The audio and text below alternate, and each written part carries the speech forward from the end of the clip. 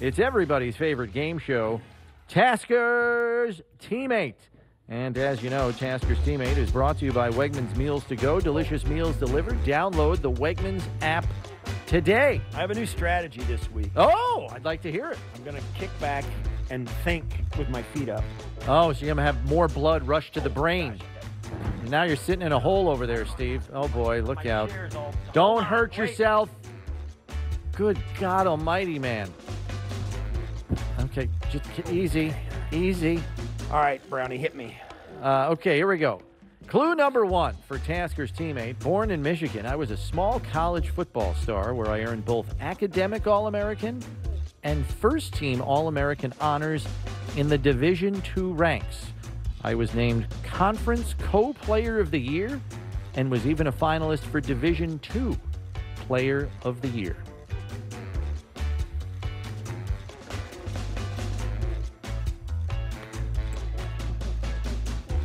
Ray Bentley. It is not Ray Bentley. Not a bad guess, though. He's a Michigan guy. Yeah, right. Yeah. I ultimately signed with the Bills as an undrafted rookie after I did not get an NFL Combine invite during the pre-draft process. I made the 53-man roster as a rookie in 1993.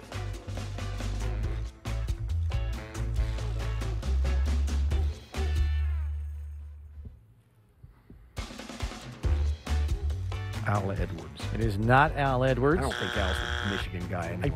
I don't know that, but I don't think so. I think he was a draft pick, too. He was. Clue number three. The time frame is. This could jog your memory, all right, because you tend to remember these things that happen on the field more than the stuff off the field. In my first training camp with the Bills, I got into 2 minor scrapes with teammates. I was accused of a late hit on Chris Walsh that knocked the ear pads out of his helmet. And then I got in a scuffle with fullback Greg Patera on a goal line play. He thought he got into the end zone. I didn't agree. Tim Smiley?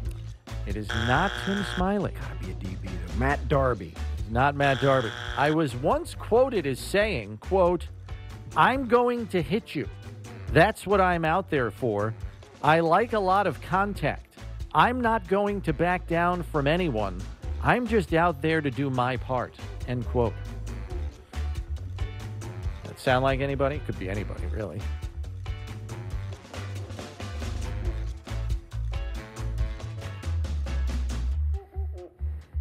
Who would fit that description? Man, that's a tough one. Yeah, it could fit a lot of players. So maybe That's that doesn't help you. You want me to move on to the next clue? Yes, I pass on that. Yeah, okay. Here we go. Clue number 5. Spending my early years on special teams for the Bills, Coach Bruce DeHaven once said of me, quote, "He's a handful. They have a hard time blocking him. I'd like to get him out on the punt team, but the guys that are playing there right now are doing a really good job." So he's on kickoff, not punt. I don't know if that helps you at all. Matt Monger or... Oh, Tom busted out the buzzer. He loves that. It's a rough room out there, man. All right, go ahead. Keep going. Okay, so next one. After 3 years with the Bills, I signed with the New England Patriots and immediately became a starter after finding it hard to crack the defensive lineup for Buffalo. How could that not ring a bell for 90?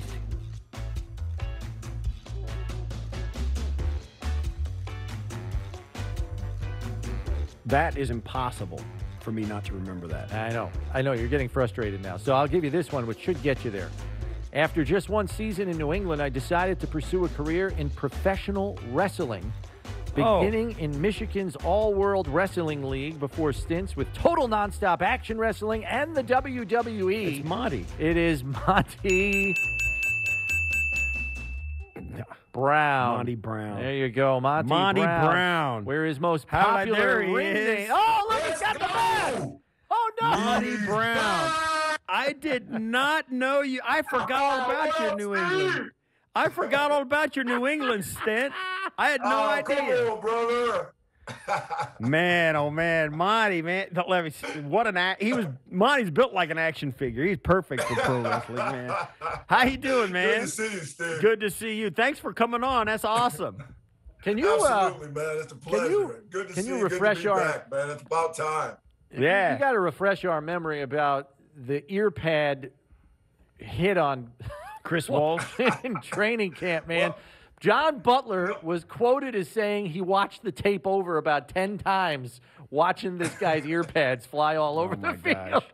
That's hard to do. He came across the middle. He shouldn't have been there, and I loaded him up. And I was like, this is what I have to do to make this football team. And his helmet actually exploded. It literally exploded. And I never seen anybody's ear pads go flying, mouthpiece go flying. But there was so much equipment.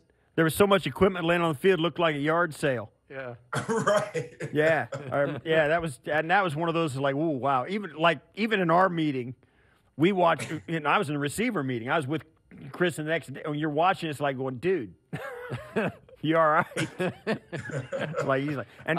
Chris had a really nice career. He ended up in Minnesota. Played a long time. Yeah, he did well. He played a long time. He was a tough kid, and that was the one thing about him. He was really smart and really tough. Which he got up and played the rest of and played for us and stuff. But man, oh man, yeah, that was a moment. How you doing, Mike? What are you up to? Oh man, I'm doing really well. I'm back in the Serengeti, but I've got a personal training business. I'm a director of personal training and athletics, working with kids, doing my thing, man, all over the place. Really, awesome. I'm a man of many hats. Very nice. He was doing the whole wrestling thing. He mentioned Serengeti because that's what he was known as, one of his nicknames, and then also known as the Alpha Male, Marcus Von Coor. Alpha Male. The Alpha Male. Yeah, that was fantastic. We got some footage here. It was. Look at this. Yeah, we used to hang out in the, go out in the weight. It was fun, man. Those were the days right there. Yeah, those were the days. Yeah, it was fun. Being in Belo, man, that was a young kid coming from a D2 school. You guys took me in. You didn't care where you're from as long as you were there and playing hard. And I embraced that. And that whole Bills Mafia going crazy in Buffalo, that's what I was all about, because they enjoyed that physicality. And I'm still that same guy from Ferris. Oh, by the way, shout out to Jay-Z. Shout out to Justin Zimmer, another Ferris State football player. Oh, there you go. Let's hear it for FSU, the real FSU, baby. I'll say this, too. That kid can run. Yeah. They clocked him on GPS, Monty, at 18 miles an hour running downfield last year. Oh, nice. I mean, that's moving for a big man. You think about Monty came in 1993, and picture a roster in the NFL. They'd already been to, 91 and 92 Super Bowls. Monty comes in. How hard do you think that roster was to make for an undrafted rookie free agent? And Monty did it. Yeah. He made a Super Bowl roster in the middle of that Super Bowl run. Yeah. That's hard to do. And played really well for that for us, and wow, that's great. That's awesome. It's great to see you, man. I think the biggest issue for you, Monty, and you can correct me if you think I'm wrong, but they had kind of plugged in some young inside linebackers in that 3-4 right before you got there. So you're a young guy trying to get on the field on defense, and they've got some young vets in front of you. It was really hard to crack the lineup on defense, right? It really was, because shout out to General Marks Patton, Marcus Patton, Mark Maddox, all those guys that were there before I was. But I had never even played special teams before. But you tell me, hey, run down the field and knock that guy out. I was like, okay, I'll do that. So It was whatever it takes to make the team. And honestly, I didn't really even know any different. And I didn't even at that time, I didn't look back and see what a tough time it would be making that team. I just said, I'm there and this is what I'm going to do. I was playing with house money and I'm going to go all in. And I say it's true. And I say this to young people all the time too, Monty, because all these young kids say, yeah, I'll do anything to make it in the NFL. I'll do anything. But they get there and they say, well, I ain't going to cover kicks, right? They don't want to do it. They want to play linebacker. They want to play DB or tight end or whatever. I want to play down and distance. And you can't convince them that if they cover kicks well enough, you'll hang in there and get a chance later on to play that stuff. And it really is amazing that young players, because let's face it, like you were at the top of the level of football division. You were a player of the year there, and it's hard to be told you're going to have to cover kicks or do something other than you were good at the college level. And a lot of guys don't make that adjustment. They won't make that decision. You did it really quickly. and it gave you a chance to put together a really nice pro career.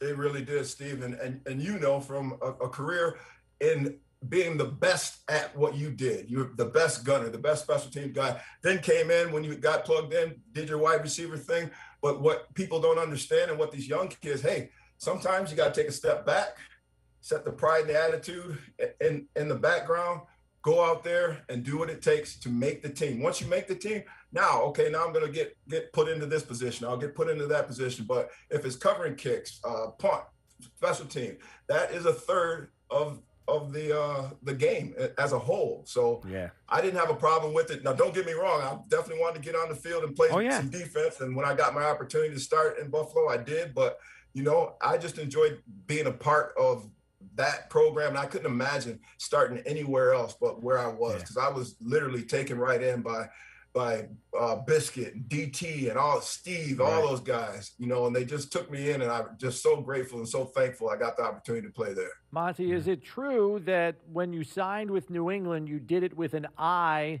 towards a wrestling career already? Had you already begun to consider that? Because I saw, and we can take Wikipedia for what it's worth here, so I'm not counting on the accuracy of that as opposed to your firsthand account, but they claim that one of the reasons you signed with New England was because it was near the Wrestling Federation's headquarters in Connecticut. Is there validity to that, Monty? I need to know the real story here.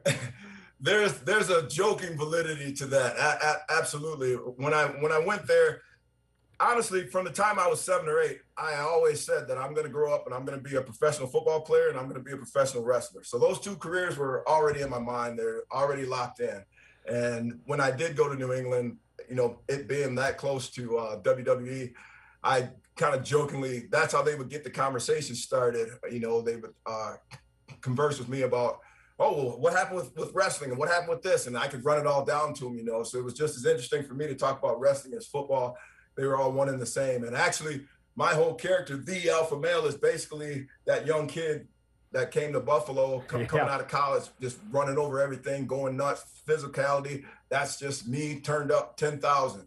And how is wrestling most like professional football, and how does it contrast with football the most? What's the same? What applies to professional wrestling and professional football, and what's so different between the two? Well, I would say that the most that is similar is just the adrenaline, the physicality, the mindset that you go into it, that, I'm going to go out here and I'm going to perform at my utmost best. And that's what I enjoy doing. I still have that, within me. And I would say probably the biggest difference would be the setting, the circumstance. You have to kind of follow. Actually, you have to follow more within what's going on as far as what you're told and the direction that a situation's supposed to go in. And the bottom line with both is you just go out there and let it loose, and you give the people what they want, and you perform. You have to perform. And that's the biggest thing. Yeah. Good stuff. And I got to tell you, Monty, you were the alpha male coming into Buffalo. Steve, I still am. He is I am him. You the still alpha are. male is he, and he most definitely, Steve, is me. There you go. Monty, thanks, man. It's awesome to see you. Great catching up. Good luck to you, and I hope we cross paths soon. Come back to Buffalo for a game. I am, definitely, Steve, because I can still feel it. I still feel it. I feel it in the air, Steve. Coming at night. I feel it. All right. Good. All right. He's going to hold you to that, Monty. Careful now. Steve will hold you to that. I'll see you at home on Monday night when the Patriots are coming in town. Both old teams. Yeah, for sure, man. All right. Thank you for having me. Good to have you, Monty. Thanks for joining us. What's up, man? All right, I will. All right, that's Monty Brown, Bills' former linebacker, and the alpha male. He's tremendous. Marcus Von Coor was his wrestling name.